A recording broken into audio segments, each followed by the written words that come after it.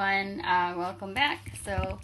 Um, Today we're going to talk about cancer immunology in our seventh lecture of part two for the BMT 311 immunology course. Now, I got an interesting email from Google today. I'm sure you're all keeping well and safe. Many of you who were stuck at the hostels are probably home now. So I hope you're taking care and enjoying your time, using it wisely. But yes, I got an email from Google. I just thought I'd share with you because I thought it was hilarious. So Google will send me emails about my recent travels, and this month's travels basically has me visiting one place, and the highlight of my visit is Tesco Jelutong. Yes, life in a pandemic, right? Yes, but it's okay. Everything turns out okay in the end. If it's not okay, it's not the end. So good mantra for me. Anyway, as is with the case of this pandemic style life, we try to reduce our contact, and so of course you're watching this far away from me, and let's just get started. Too much distraction. Yeah, trying to keep this lecture below 30 minutes. Okay, it's a short one anyway. So cancer immunology. It's interesting because when we talk about immunology, usually we're talking about defending our bodies against invaders from the outside. But this lecture is about dealing with the enemy within. Okay, so we're going to talk about how the normal cells become cancerous. Just a little bit of a refresher. I'm sure some of you have already learned about cancer, or already know about cancer. I mean, cancer is such a widespread, common thing now. Everybody knows at least one person who has had cancer, unfortunately. So most of us have some baseline awareness about it, but we're going to go a bit more in detail about how this process starts. And then we're going to go more into the immune response and the role of the immune system in both eradicating and also helping the cancer spread. So a bit of a dual role that the immune response has. And then we're going to go briefly into applications of immunotherapy in cancer. So it's one type of therapy that can be used to treat cancer, and that's the one we'll talk about more. So what is cancer? So cancer is basically when cells no longer respond to normal growth control mechanisms. So they're not really doing anything wrong. They're not terrible cells. All they want to do is keep growing. Now that sounds like not so bad, but it's actually quite bad, because when something keeps growing without stopping, they start impeding the growth of other things, and they start killing off other things. They take way too much for themselves, and they never leave. So that's the problem that we have with cancer cells. The normal cycle for cells, as it is the normal cycle for everything else, is once you're born, then you will grow, and then you mature, and then eventually you die, you leave. You give space for new things to come up and then go through their cycle. But the cancer cells are not like that. They've lost the ability to stop growing, or rather they've acquired the ability to grow uncontrolled and almost, in a sense, immortally. Yeah. Good book for anybody who wants to read about it is The Immortal Life of Henrietta Lacks. So this is the woman who developed a cervical cancer, and her cancer cell line was used for tissue culture. So they're called HeLa cells. So they're still growing until today, or some version of them are still growing until today because they're immortal. Yeah, so that's basically what makes a cancer cell cancerous, is that they no longer respond to regulations for their growth. When this happens, they're first called a neoplasm or a tumor. But some of these tumors are not as immortal, or they don't just keep growing, but they grow beyond what's normal. But they're still sort of limited. So they're called benign growths. But the ones that start continuing to grow and become invasive, which means they start intruding into other space and other territories, that's when they're considered malignant and that's what we actually call cancer. And once they dislodge from their original site of growth and they travel through the bloodstream or the lymph vessels, and then they go to a new site and start growing there and conquering there, that's when we call that the cancer is metastasized.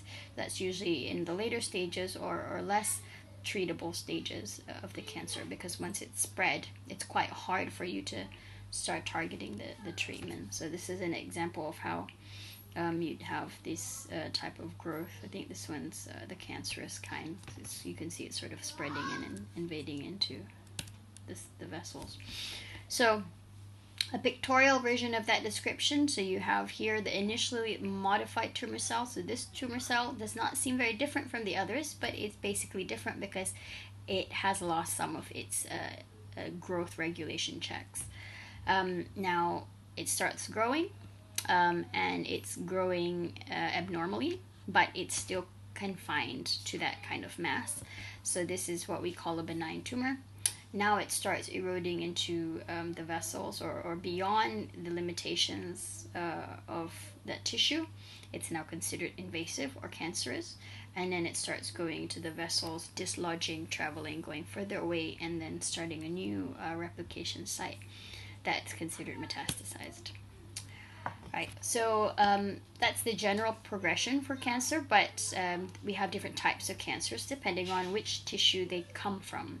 So there are basically three main types. You've got carcinomas, and that's all tumors that... I'm recording a lecture. Sorry. How do I pause this? Pause it. No, I don't want to color. And we're back. Hey, what's going on? All right.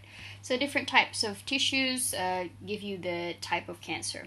So carcinomas come from epithelial origins. So that's a lot of cancers. 90% of all of our cancers are carcinomas.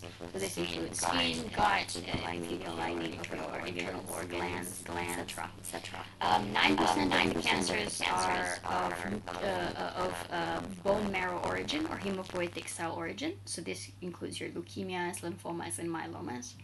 And then a much rarer type of cancer is sarcomas, which come from connective tissue, such as your bone, fat, and cartilage. So bone cancer, fat cancer, and cartilage cancer.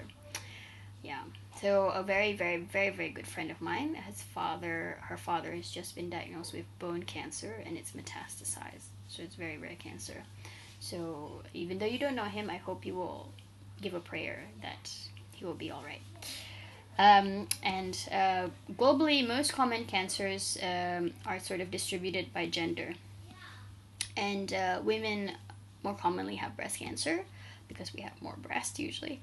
So it's about 25% of all female cancers. Then after that comes colorectal cancer, lung cancer, and cervix and uterine cancer. So remember the HeLa cells I talked about? So that came from a woman's cervical cancer cell line. Men more commonly have lung cancer, then followed by prostate cancer, colorectal cancer, and stomach cancer. So a little bit of a difference there. So how do cells transform into malignancy? So we talked about the process, but what actually is driving this process? So it all starts with DNA damage, because we remember the DNA is our library, it's our recipe book, it's our guide on life. So if that one's screwed up, everything else gets screwed up usually. So when there's damage to the DNA, when there's mutations, and this can be because there's been exposure to chemicals like formaldehyde or DDT or pesticides, and this is usually continuous exposure, not like one time, but over time when you get continuously exposed to these things, apologies, they will start mucking up your DNA. They'll cause mutations. Then there's, of course, ionizing radiation. That one you don't need a very, very long exposure, but if it's a sufficient dose, even one time, that can also induce already some mutations. So these are what we call carcinogens. The other type of transformations come from infections. So this is where you have basically the overlap between infectious and non-infectious disease. So cancer is a non-infectious disease, but it can have infectious origins. So certain viruses that can integrate into the host cell genome they can obviously induce mutations. So a lot of the viruses, like HPV, hepatitis C, hepatitis B, Epstein-Barr virus, they are able to convert certain proto-oncogenes into oncogenes. What are those? We'll talk about that in the next few slides. Now, usually when you have mutations, you have DNA repair mechanisms. So mutations are not that uncommon. It actually happens a lot, especially for cells that are rapidly dividing or replicating. But you have mechanisms to ensure that any errors are corrected so that they're not permanent. So you need basically two things. You need something to trigger these mutations, and then you need something that actually makes the DNA repair mechanisms to also fail. So these include a few types of genes actually, that then together allow a cell that should have normally grown, matured, and then died, suddenly not grown and matured, but just kept growing in numbers, and never died basically. So let's talk about the cancer genes. So you've got the cancer genes. These are the ones that we know play a role in whether or not certain cells become cancerous. So you have first the proto-oncogenes. They are basically normal genes, and they stimulate normal cell development. But then mutations to these proto-oncogenes lead to oncogenes. So again, these are normal genes. When they're normal, they're behaving normally, they're called proto-oncogenes. But then when they mutate, they become oncogenes. So these basically are genes that relate to the cell growth. So any changes to them can cause cancer. Then you have tumor suppressor genes. So these genes actually stop the cell from multiplying. So their regular job is to make sure the cell does not grow or does not replicate. Then you've got mutator genes. So these are the ones that we talk about as being a part of the repair mechanism. So they ensure that the DNA replicates correctly and that the DNA repair happens. So when these genes start mutating and they're not working, obviously you'll have a higher rate of mutations or uncorrected mutations. So if you think about it in terms of a car about to hit a brick wall called cancer, you have different things sort of stopping the car from hitting that wall. The first one is you've got normal genes that are regulated by tumor suppressor genes. Yeah, so the tumor suppressor genes is pressing that brake, making sure the car doesn't keep going. But then a mutation happens. Yeah, and then you have basically the active oncogene. So that will push the car closer to the cancer wall, but maybe the tumor suppressor gene is still working, so it's not going there yet. And then suddenly your tumor suppressor genes are also faulty, so you're not having anything to stop the growth, and then you have something to encourage the growth.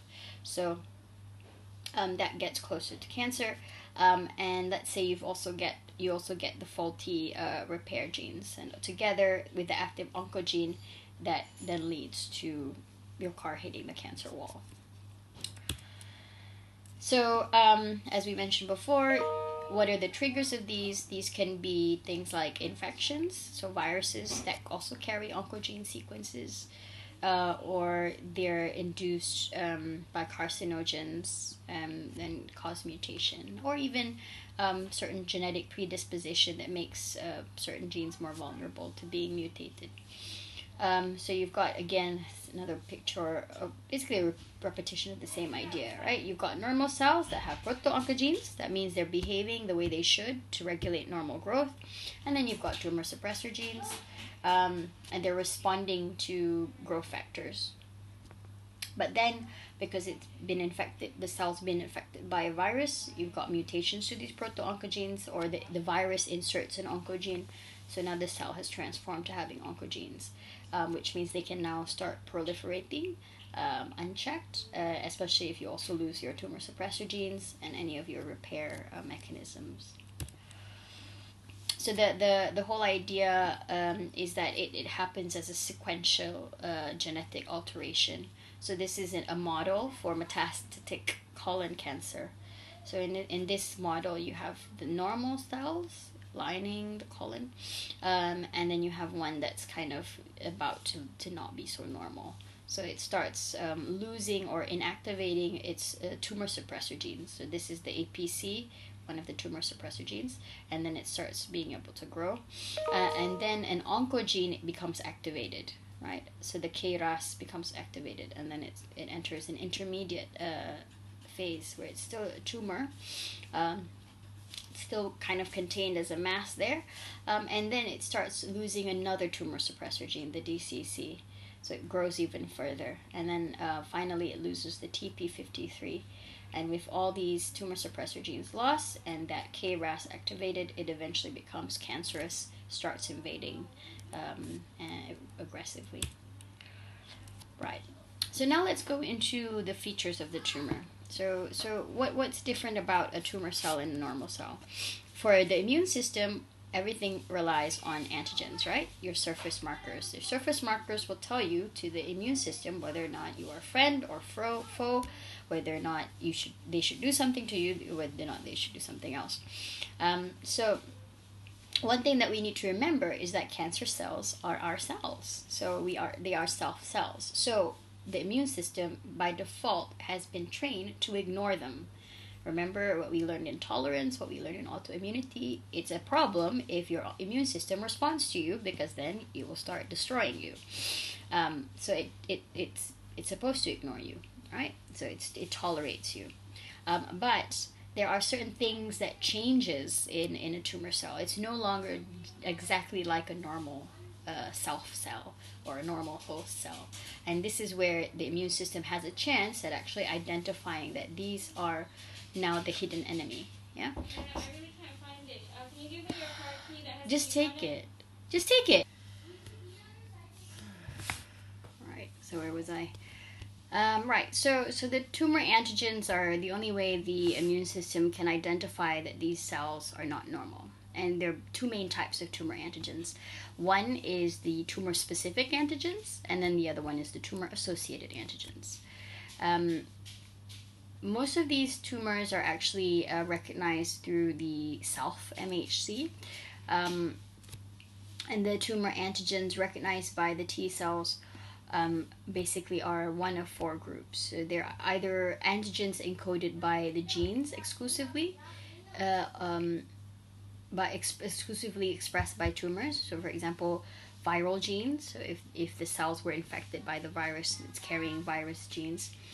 Or they're antigens encoded by a variant form of a normal gene that's been mutated.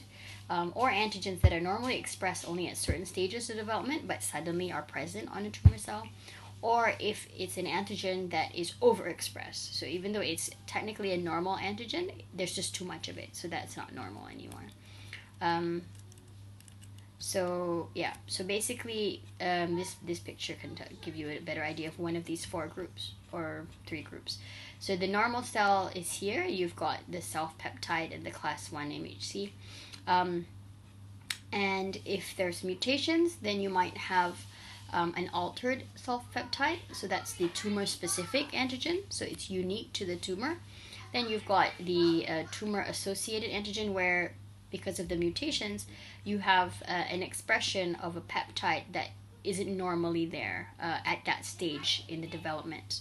So for example, oncofetopeptides. Or in the other case, it's an overexpression of a normal protein. So the protein is normal, but too much of it is not. So these are the ways that they are marked a bit differently from normal cells. So tumor-specific antigens are basically unique proteins. So if you want to think about specific, unique, same. So they are only found basically on tumor cells. So they can be quite different, but the only thing they have in common is they can induce T-cell mediated rejection. And often they are virally induced for especially the tumors. So it'll have certain virus-specific tumor antigens like the SKHPV E6 and E7. They will be commonly found in a lot of the cervical cancer cell lines.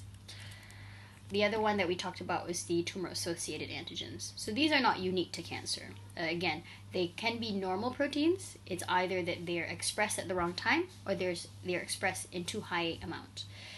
So two common tumor-associated antigens are the alpha-fetoprotein (AFP) and the carcinoembryonic antigens, the CEA. So these proteins are usually only expressed in the fetus. So once you are already out of the womb and you're a growing adult, you wouldn't really have these type of antigens expressed on your cells unless they've become tumorous. So how does the immune system respond to cancer? Well, first we already know that there's a way for them to at least identify it because there are some antigens that are different. But then what do they do?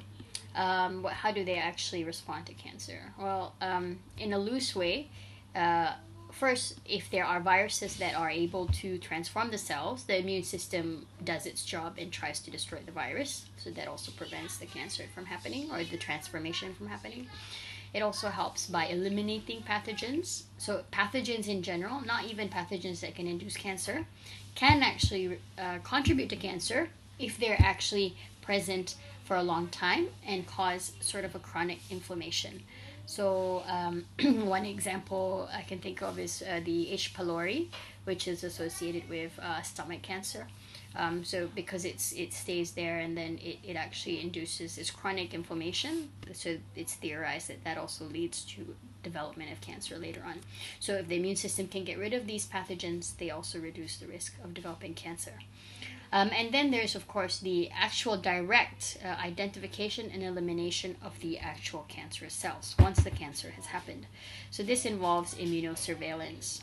So the immunosurveillance, a branch of the immune system, will monitor and try to destroy any neoplastic cells or any new growth that it's not normal.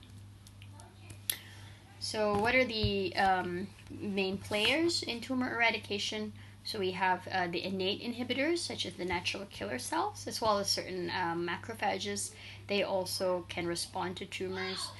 They'll produce lytic enzymes or reactive oxygen species. And another cell type, eosinophils, has also been discovered to play a role. For the adaptive cell immune response, mostly it's the cytotoxic T lymphocytes that will help with tumor regression. B cells can also play a role by making anti-tumor antibodies. So the anti-tumor antibodies can help mark the cells, which then later allows the T cells to identify and kill them. But sometimes these anti-tumor antibodies backfire and they actually block the antigens and prevent the T cells from actually identifying the tumor cells. So that doesn't work out right. Then you've got cytokines. Cytokines can do a number of things.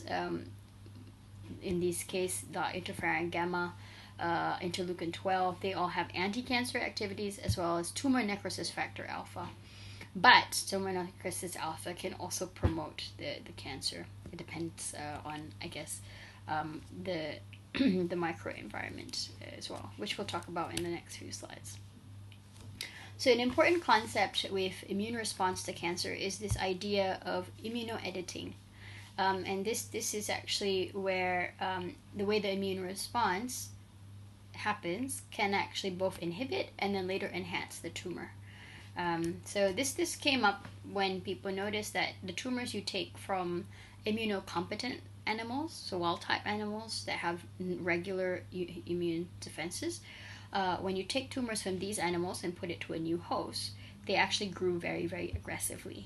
But if you take tumors from immunodeficient mice, so these are mice that have been altered to not have immune defenses, these tumors, when you put it to a new host, they get rejected quite fast, which is kind of suggests that the one from the wild type is actually a much stronger type of cancer cell, and the one from the immunodeficient one is the much weaker kind, which is kind of strange, right?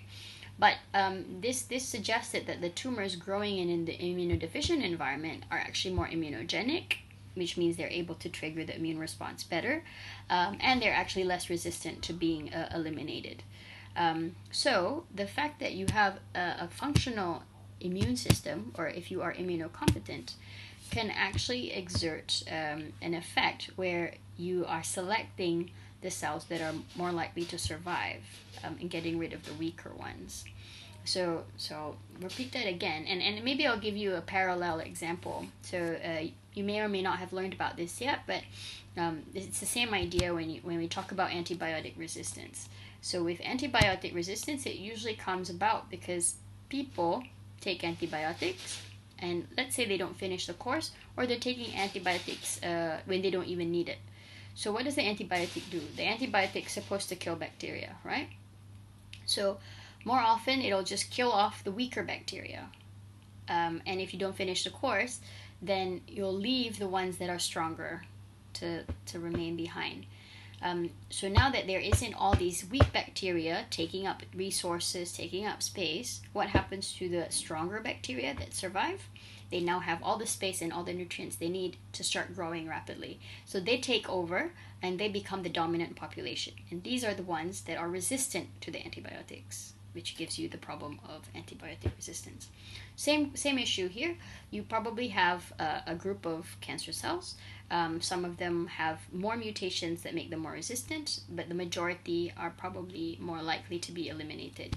So when you have the immune system attacking them, they'll kill off the ones that are weak, and then there'll be a few that are stronger or more resistant to being destroyed will remain. So these are the ones that will start spreading, and they will make up a new population that is much more aggressive and much more resistant to being destroyed.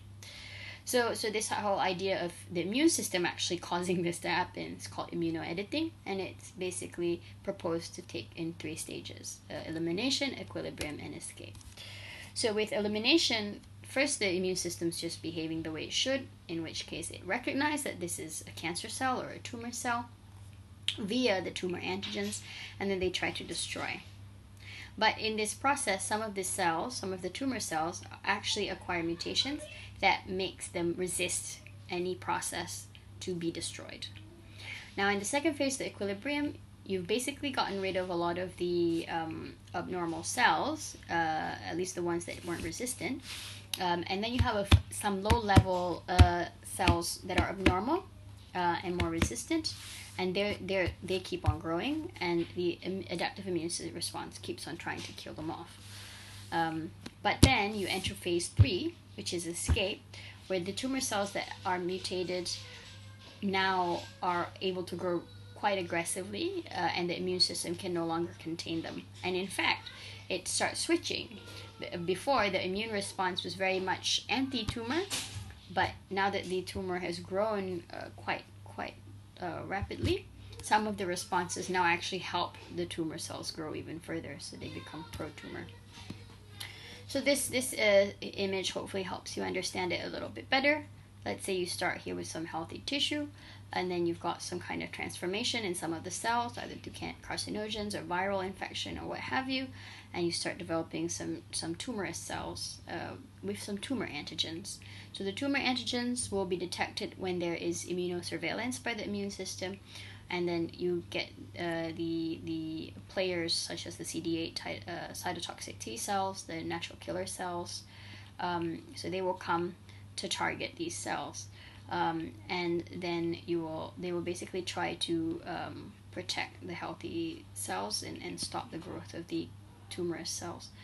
Then you enter an equilibrium phase where they manage to kill off quite a number, except for the ones that have developed more mutations that are still able to grow. So this is an equilibrium phase. Then we enter the escape phase where these guys, the ones that have developed more mutations that are able to grow more rapidly and more uncontrollably, they start invading. And now the immune system cannot do that much against it anymore. And in fact, some of the cytokines that are produced now by these other players like CTLA4, Tregs, so we know these are tolerant cells. So these tolerant cells start producing cytokines that reduce the immune response, which allows the cancer to proliferate even more.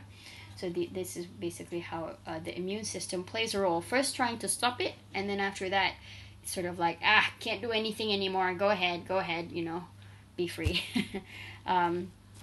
So that basically is that dual role that the immune system seems to play in cancer. And a lot of it is related to the ability of the tumor to evade the immune system. Yeah, so part of the trick is not being able to be recognized, and then after that, actually changing the way the immune system responds to them. So this can be first, the MHC expression is reduced, so obviously that allows for less surface expression and detection.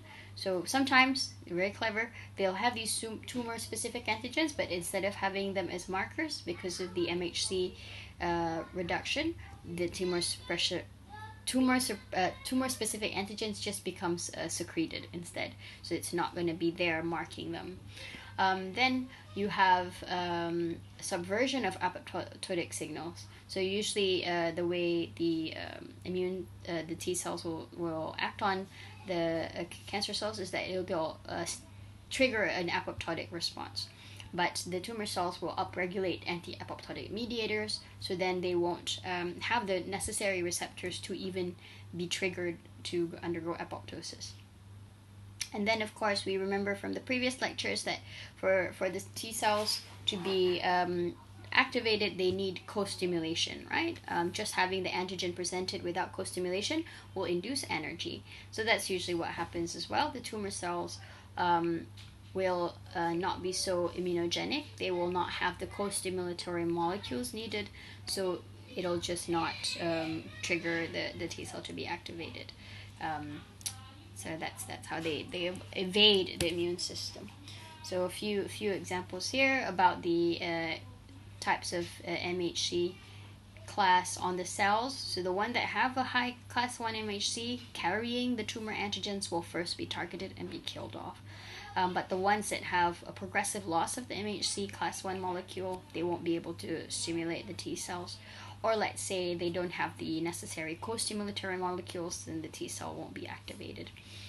So this allows for the tumor to escape immune surveillance and immune response. So we talked about chronic inflammation just now, yeah? So chronic inflammation, how does that actually cause cancer?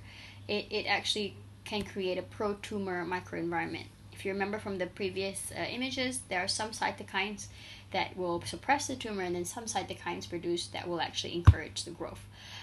So in this case, this chronic inflammation can actually increase certain cellular stress signals that first lead to more mutation, but then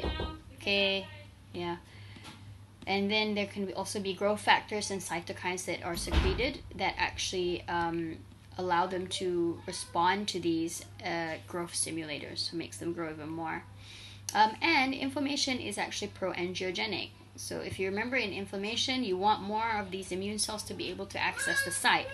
So the blood vessels will naturally be growing and allowing for more entry to that tissue, and it works the opposite way as well. So when there's inflammation and you're trying to bring in all these immune cells into the site, you're actually giving an escape route to the cancer cells of that site to go into the blood vessels and then be carried off.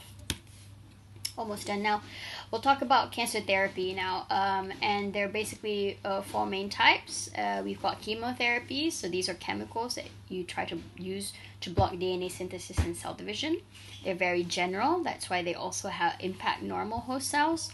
Hormonal therapies as well, they also change the growth stimulations. Again, very, very general, very broad, so they will affect normal host cells.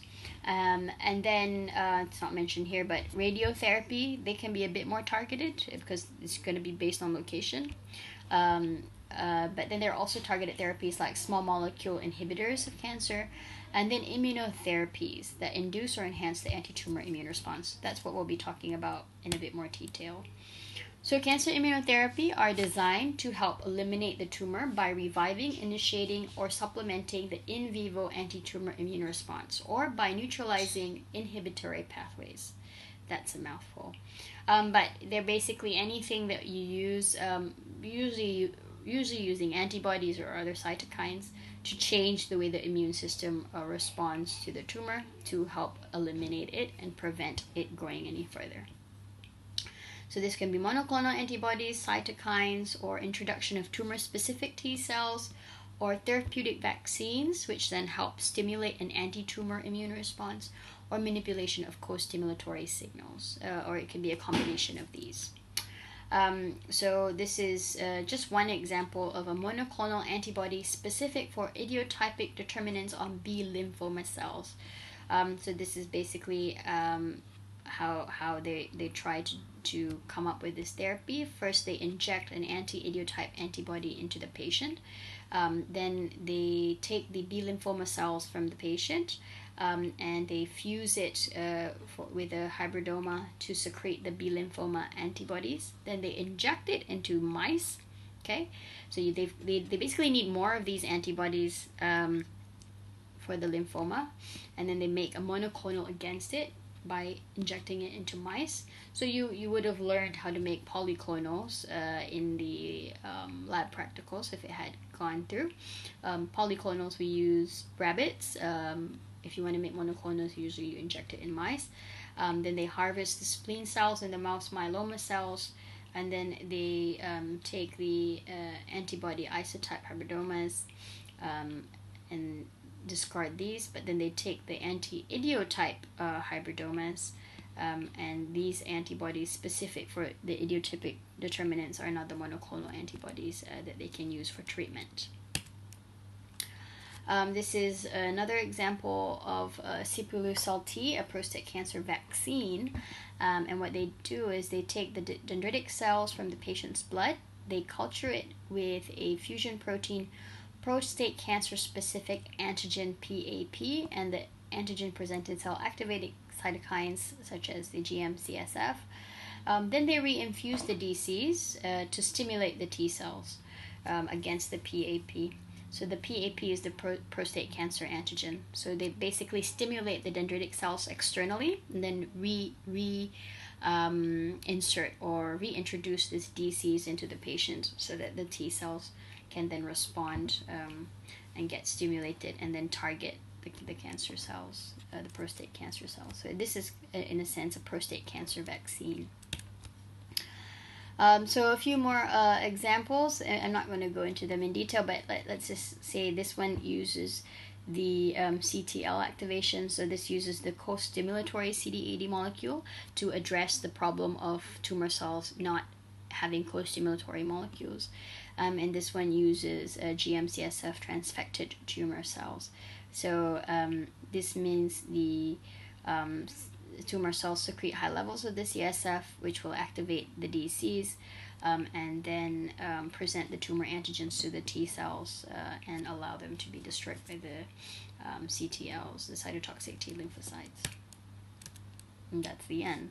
I don't know why I didn't have a recap, but let's just recap very quickly. So we learned about how cancers develop. Typically there has to be a trigger which mutates the DNA, which then loses either tumor suppressor genes or the repair genes, or activates the proto-oncogenes into becoming oncogenes. Yeah, and then when these happen, the immune system tries to respond by recognizing tumor antigens. So these can be tumor specific or tumor associated antigens, but this process is not perfect, and that's where we talked about the immunoediting effect, where first the immune system can eliminate some of them, but then it ends up actually selecting for the more aggressive or the more mutated cells, which then are able to escape and grow more rapidly.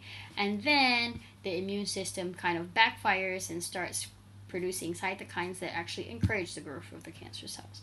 But to treat the cancers, we're also trying to use the immune system. So we use things like monoclonal antibodies or cytokines, or develop co-stimulatory molecules, which help to address some of the limitations or the problems that the immune system has naturally when they're trying to deal with the cancer or the tumor cells. And that's it. So I'll see you in the next lecture.